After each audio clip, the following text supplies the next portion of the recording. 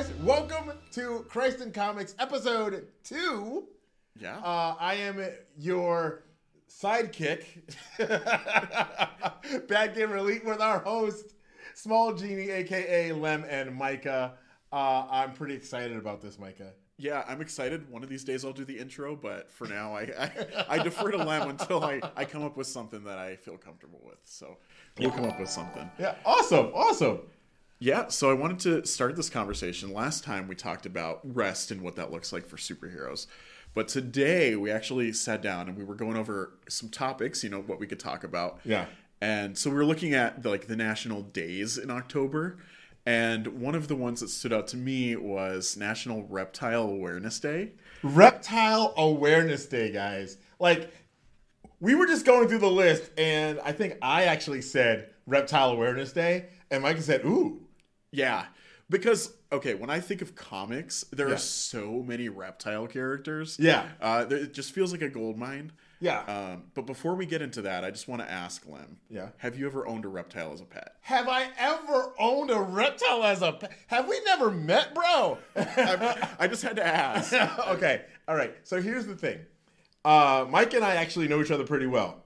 But I tend to surprise him all the time with little tidbits from my life. Did you know that I was the reptile manager for the #1 pet store when I was in high school? I didn't. I do now. Yeah, absolutely. Yes, I have, and even when I was a kid, I owned reptiles. I had garter snakes, I had basilisk lizards, I had anoles or anoles, depending on how you want to call them. I've had turtles.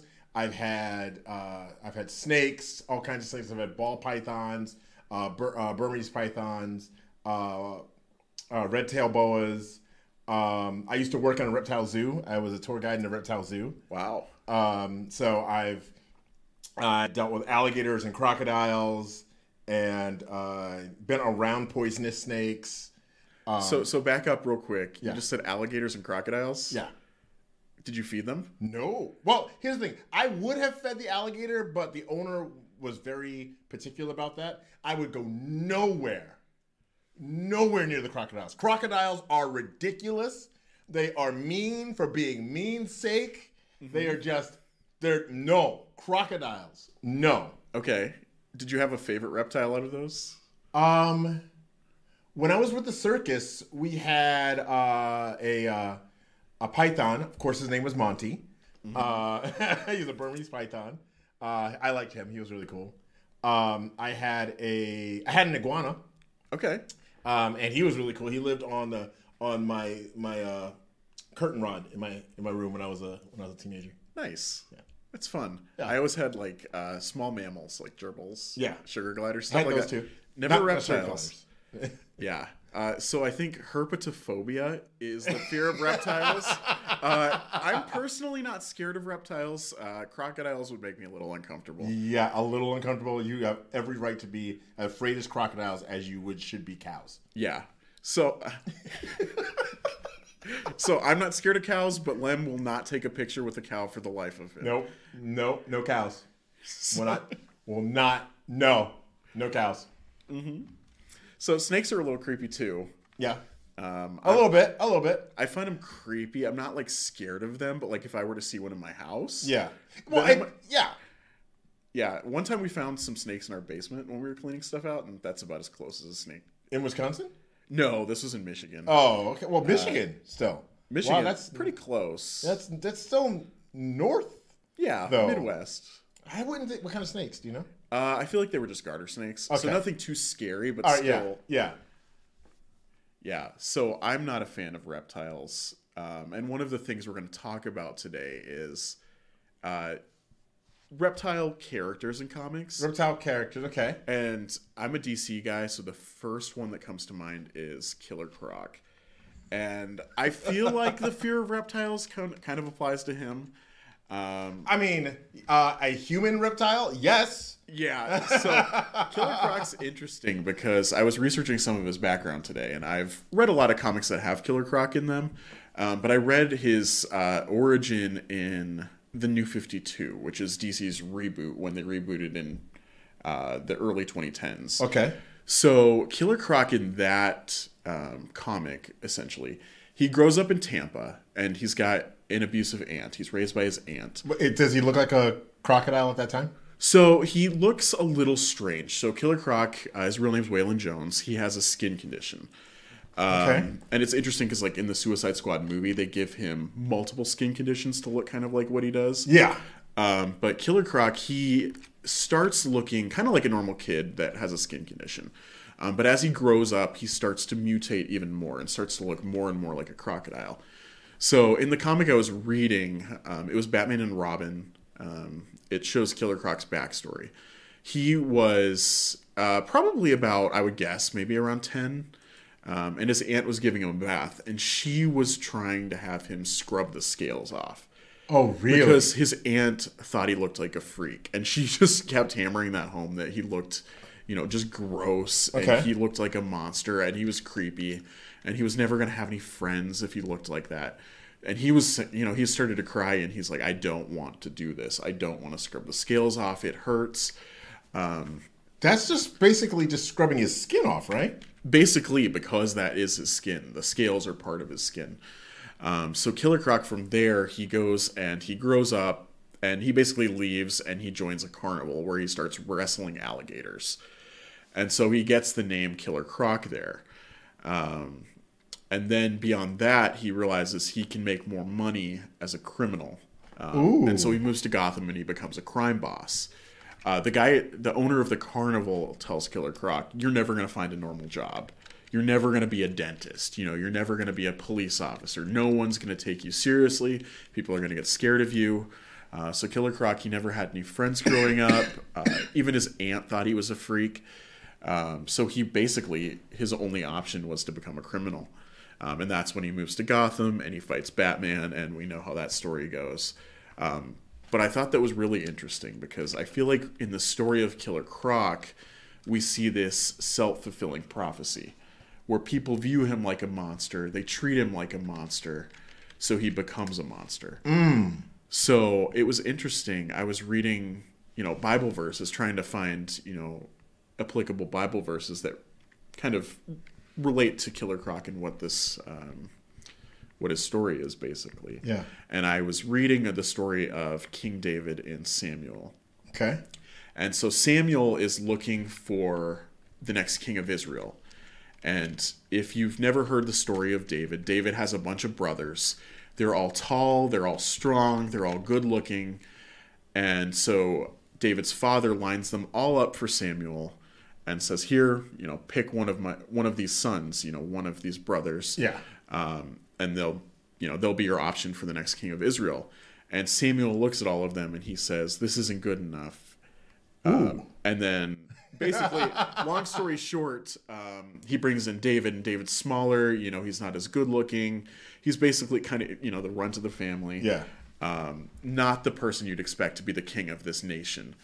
But Samuel picks him out and he says, yeah, God looks at the heart. People look at the outward appearance. God looks at what's inside. So I think that's interesting because it's really easy to treat people differently when they look different, when they act different. But deep down, God looks at who you are as a person. And so finding application for this, I need to treat people the same no matter who they are, what they look like. Right. Whether it's race or gender or all of that. If people are a little weird, we got to treat them a little weird. Weird. So, I'm a nerd myself. So, I just thought that was really interesting. And that's kind of what I took away from Killer Croc's story. Eventually, he falls in love with Enchantress because she's the only person that doesn't see him as a monster. So he kind of gravitates to people that accept him. So I think it's important for us to be those people. So in terms of other Reptile characters, Lem, I know you're more of a Marvel guy. Yeah. So who stands out to you from Marvel Comics? Okay. I think I would be remiss in my duties if I didn't say the Lizard. Oh, yeah. so right? Like, if we're talking about reptiles in comics, and we start with Marvel, I think we have to start off with the one whose name is The Lizard. The Lizard. So most of my background of the Lizard is from the Spider-Man movies. Yeah. So that's, I know him from the Tobey Maguire Spider-Man when he was Kurt Connors, Amazing Yeah. Spider-Man, Spider-Man No Way Home. Tell me a little bit about Comic Lizard. Okay, so Comic Lizard, like Kurt Connors, again, was pretty much like Spider-Man's professor and everything like that. He had lost an arm. Now, you got to remember, guys, I am more of a X-Men guy, so I know surface level lizard stuff. I know that Kurt Connors basically had lost an arm, and he felt less of a man in the grand scope of things, less of a man, and he knew that reptiles could grow stuff back, so he decided, I'm going to do this.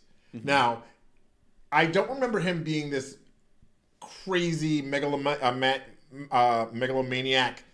bad guy who wanted to turn the whole city into lizards. Mm-hmm. I don't remember that. It could have happened.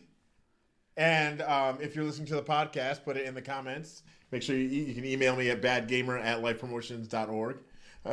Right there. Do that. Or anything like that. But he ended up being, like this a man-sized lizard where he was pretty much keeping to himself, but sometimes you get hungry. Mm-hmm. That's something that I really was thinking about with the lizard. He just wanted to be by himself. He didn't think, and Kurt Connors didn't think he was worthy of the love that some people were trying to give him because he had lost his arm. Mm-hmm. He had that loss, and now I'm less of a person. And that just reminds me of God looks at us and he's like, hey, yeah, I know you're not perfect. Trust. I know. Mm-hmm. But that doesn't mean I don't love you. Yeah. You're going to have crappy days, but that doesn't mean I don't love you. You're going to have amazing days. That doesn't mean that I don't still take care of you and love you.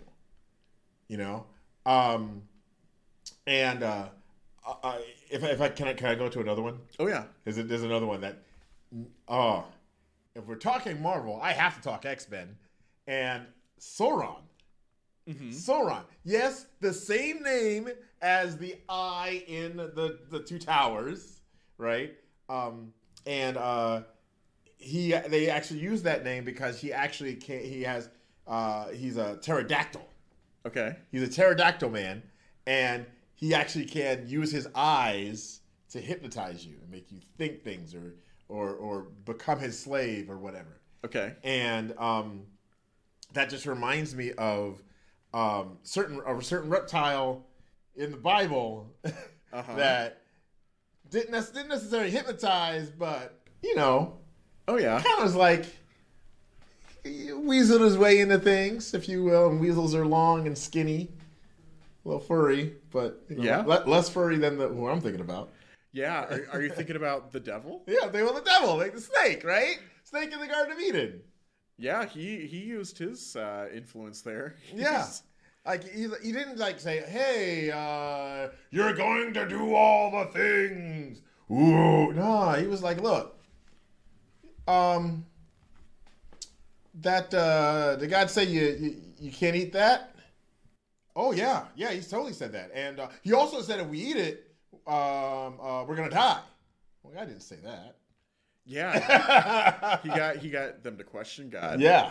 And I think that's scary because he didn't just say, this is it. He got him to, he slipped in and got him to doubt. Yes. So it's important that we're grounded and that we don't have that room for doubt. Yeah. It's crazy. We give attributes to a lot of these reptiles as being sneaky and bad. I mean, it's really hard to think of a reptile that would be a hero or four. Okay. Who are you thinking of? Teenage Mutant Ninja Turtles, baby! Okay. Right? Because turtles are, and I always thought that turtles were considered amphibians. Uh-huh. Because a lot of them live in the water, but they're actually considered reptiles. Yeah. So, it's interesting you said that, Lem, because I'm wearing I don't know if you can see this, a Grogu Baby Yoda shirt. Yeah. So I was questioning this morning, is Yoda a reptile? And so I got to thinking about it, because I was questioning my whole life here. So I looked it up, and I couldn't find a definitive answer on it. Right. But then I found an article that shows that Yoda, he wears his cloak when he's out in the cold, and he's not shivering. So if he was cold-blooded, he'd probably be shivering, and the coat wouldn't do anything. So most likely he's warm-blooded. And he's got hair. So he's probably a mammal. Yeah. But I was questioning myself just for a little bit this morning, and just questioning my entire life. So. Who's the bounty hunter that is probably a reptile? Bosk? Yeah, Bosk. Yeah. Yeah. You see how they make him a bounty hunter. Yeah. So I found a few reptile heroes, but they were all like really minor. Okay, like who? So I think there's a Marvel character called Anole. Yeah. Yeah. Who? Anybody else? Not off the top of my head. There was one that I looked up, and I believe his name is Reptile. Yes, that was the other one. Yeah. So I found two. I'd say probably most of them were villains, though. Yeah. Reptile. Oh, hold on. I had it up on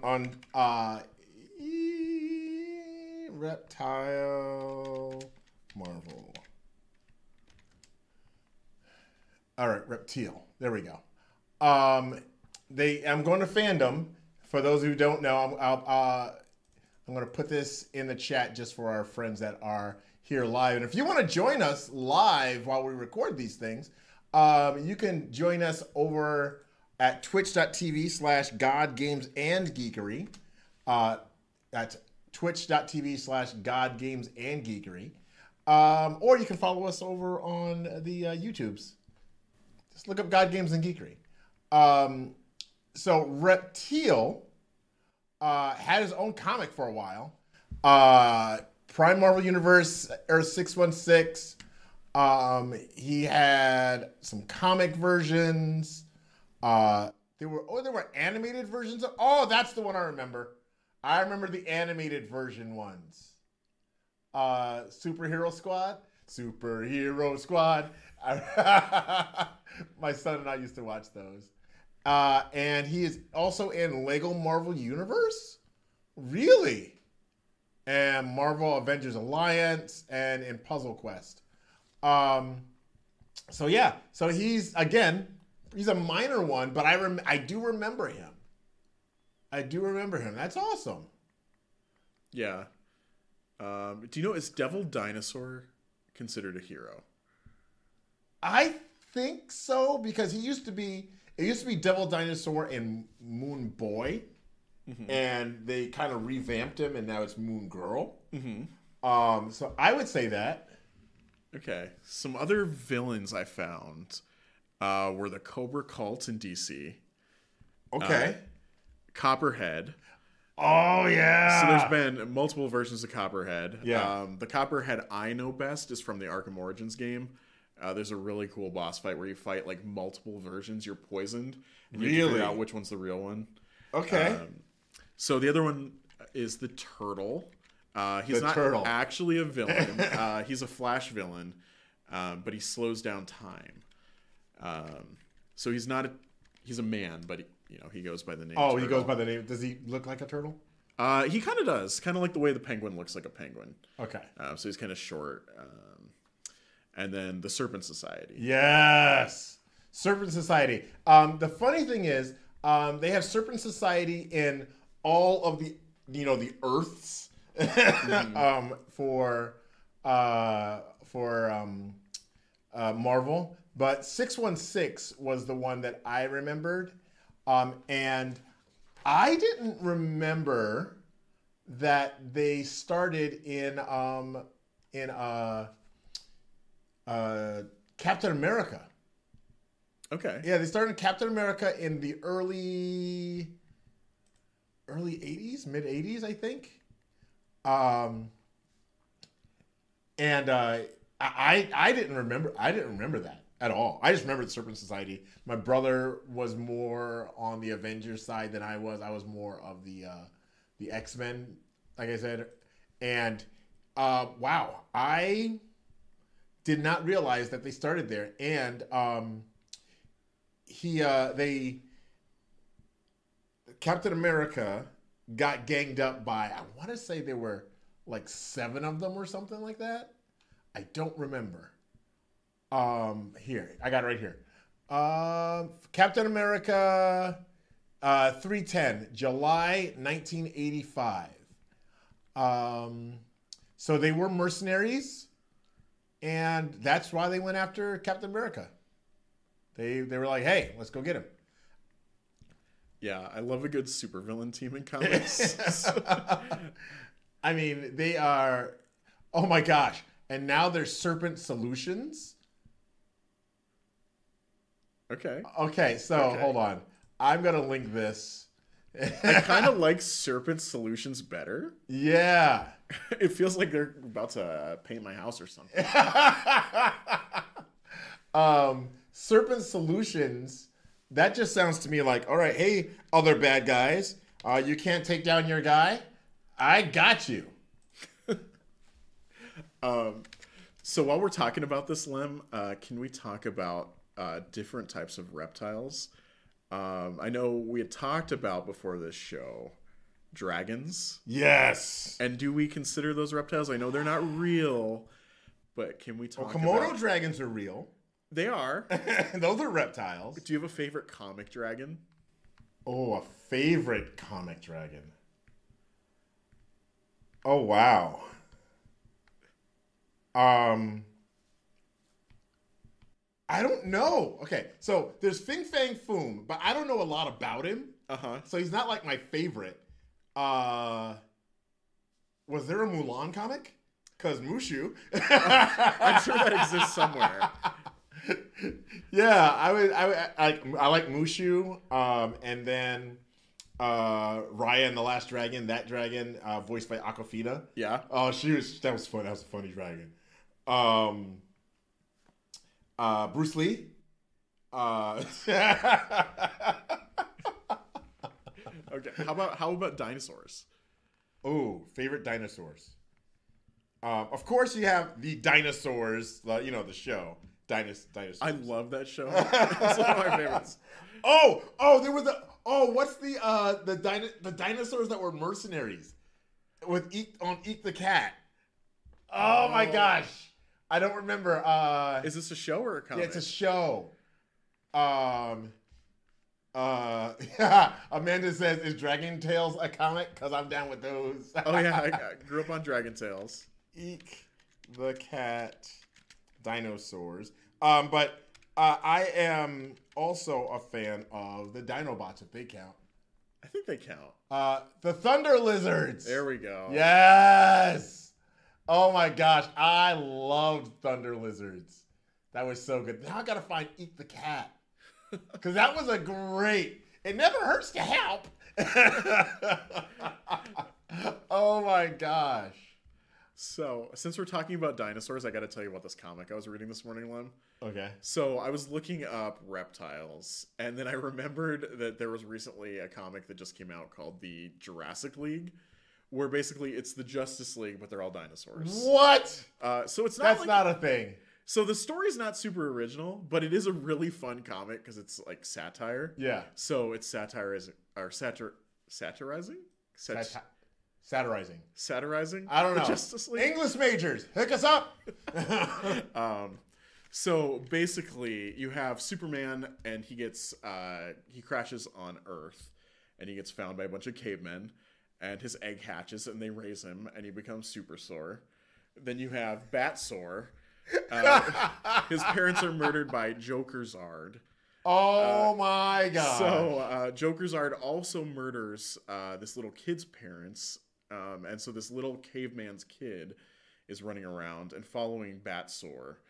And Batsaur is super annoyed that this kid is following him, and they're both yelling at each other, and they can't speak the same language. And so half the comic is just them mad at each other. Oh, that's awesome. Yeah, there's Wonder Dawn, Black Mantisaurus. Oh, wow. Okay. Flash Raptor. And so it's just this really fun... Flash Raptor. Yeah. Just... Yeah. Yeah, I'm looking at... I'm looking for Eek the Cat Anywhere to stream, and I'm not finding it anywhere. Yeah, don't click on some of those links. Yeah, I'm not clicking on any of the links. I'm going to get rid of that page, actually. Oh, yeah, there we go. Yeah. So, yeah, let's see. What other dragons or dinosaurs? Ooh, I know Shazam fought a dragon in Fury of the Gods. Ooh, okay. So he punched a dragon. Do the Horizon Zero Dawn dinosaurs count? I think they do. Because I know there's Horizon Zero Dawn comics. Yeah, I mean, they're basically like pterodactyls and dinosaurs. I'm trying to think, what else? Oh my goodness! I know there's not comics yet that I've seen anywhere, but I learned a lot about dragons from Harry Potter. Yeah. The Hungarian Horntail. Yeah, Hungarian Horntail, and like when you read the books, they actually have a whole slew of information about the dragons, like more than they do in the movies. Yeah. And then what else? Who else has got dragons? Oh, two of my favorite dragons also are whatever Hanzo shoots out of his bow and arrow. Yeah, I think Genji technically channels a dragon too. Yeah, he does.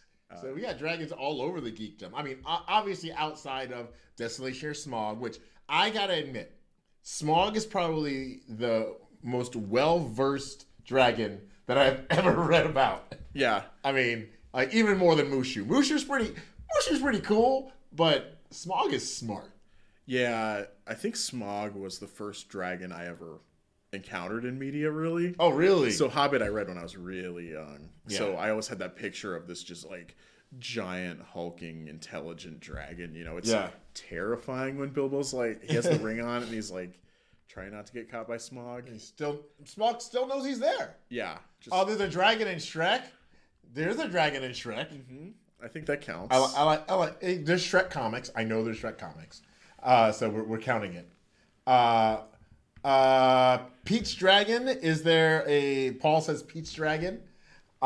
Is there like a Pete's Dragon comic? That's a good question. I feel like if you go back, there's got to be. I feel like there's a comic for almost anything. Yeah. I don't know. Is there Barney comics? I don't know if there's a Barney comic. Let's look up Pete's Dragon comic. Yeah, I need to know. Yeah. It's a film. Oh, yeah. Look at that. Oh, those are the little golden books. Oh, and I think that would be considered a comic. I mean, picture books basically are baby's first comic. Pete's Dragon, comicbook.com. They're talking about the movie. Yeah. Okay, I take it back. I guess there's not a comic for everything. Yeah, no, there's not. Complex history, it says. Yeah. Yeah, so let me think. What else? Okay, so I don't know if there's a comic for it, but there's gotta be. There's gotta be. Just the art style of this, there's gotta be. Have you ever watched The Dragon Prince? It's on my watch list. I've never seen it, but it looks really good. If you like Avatar The Last Airbender, you'll like that one. Okay. We're going to look up The Dragon Prince. Okay. Yeah, so did you come across anything else that just stood out? Yeah, I think it's interesting because, again, kind of going back to that conversation about most reptiles being portrayed as villains in comics. and how, you know, the phrase snake, being called the snake, is considered a negative thing. And I think it's interesting because, like, some of the reptile heroes, like you said, they kind of have to break that mold. There is a lot of prejudice towards some of the characters we've mentioned. Yeah. And how they might be scary and they might come off as monsters. And, like, we have to be quick not to judge people on stuff like that. Just like Amanda was saying with How to Train Your Dragon. That's a really good example. Yeah. I mean, with not just Toothless, but Hiccup as well. Hiccup's being judged by just his appearance by everybody and how he thinks things through by everybody. But he and Toothless are very much the same like that, right? Yeah. So before we go here today, Lem, what's one thing you wish people knew about reptiles, since you're the reptile whisperer? Some of the fear is not unfounded. Okay? I believe, and I could be wrong on this, zoologists, correct me if I'm wrong, but reptiles lack that part of the brain for that bond, like mammals do, like birds do, like a lot of them do, and so it's not unfounded. But that does not mean that reptiles need to be feared. Yeah. Speaking of scary reptiles, one last one real quick. Paul mentions Godzilla. I mean, is he cold-blooded? I would think so. Yeah, you think? Yeah, Zilla. Yeah. Yeah. All right. Yeah. Well, that's. I'll give that because there are Godzilla comics because I have them. Yeah. Awesome. Awesome. Well, great. That's awesome. Well, hey, Micah, thank you for bringing us the reptile piece today. Yeah, I want to sit down and I want to talk a little bit more about your time as a reptile. Yeah, the more I spend time with you, the more I learn about you. So, well, hey, if you have questions about my time as a reptile person, yes, Junker Jake asked Teenage Mutant Ninja Turtles are cold-blooded, right? Yes, they are. That's why I'm sporting the shirt today. But guys, thanks for being here. We're going to be back maybe next month with another Christ in Comics. Cool. Remember, Jesus loves you. So do I. So does this guy. And always, always leave people better than you found them. Peace.